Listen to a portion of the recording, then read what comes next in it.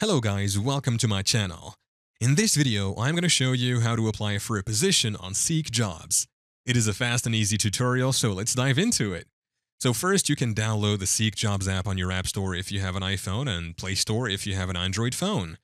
If you have the app, just make sure that it is up to date. This is because when you update the app, you get access to the latest features.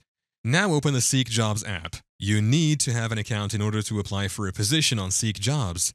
So sign up if you don't have an account. You can use your Gmail account to sign up. If you have an account, just log in. Your homepage will now open. At the bottom of the page, you will see the option Job Search. Tap it. Here, type in the keywords of the job you want. I will type in graphic design. On Where, type in the location you want the job to be in. Now tap Seek. You will now see the jobs available, so tap on the one that you want. On this page, tap Quick Apply. Here you can include a resume or not include it. You can also write a cover letter or decide not to.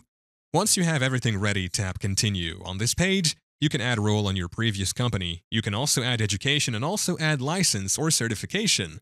To add, just tap on these choices and add the details on their respective pages. Once done, tap Continue.